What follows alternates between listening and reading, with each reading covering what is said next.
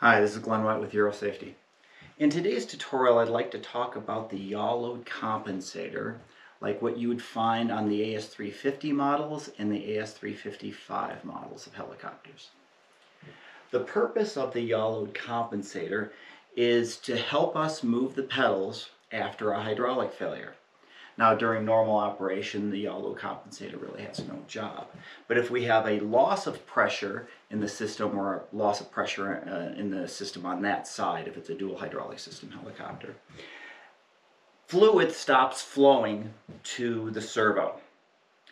And then the Yaw Load Compensator will help us move the pedals. Now, it doesn't give you fully hydraulic feel pedals, but it does help you move the pedals, particularly in a high weight scenario. Something like if you're real heavy or you had to make big movements within the pedals.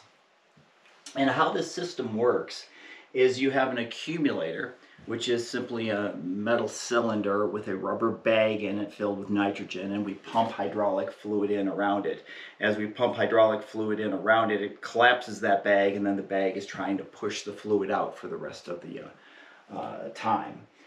Now, the fluid pressure is routed to this piston chamber. So when you start moving the pedals, your Richard cable coming from your pedals will go to the input lever of your servo and then try to push the servo or pull the servo in the direction that you're moving the pedals. Now, if you push so that the Yaw Load Compensator is being pushed backwards to induce pitch into the tail rotor blades, then as we move it forward, fluid is allowed to be pumped into that chamber and will help us move the pedal in that direction. Now, when we move the pedal back to a neutral position, we have to pump the fluid back in to the accumulator, repressurize it. So the accumulator helps us put the pressure in, and then because there's a twist in the spar now in the tail rotor, that twist will help us drive the fluid back into our accumulator on our Yaw Load Compensator. And you can see it works the same way on the other side if we put the other pedal in.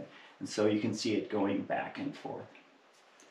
I hope that answers any questions you have on the Yaw Load Compensator, and we'll see you at the next Eurosafety tutorial.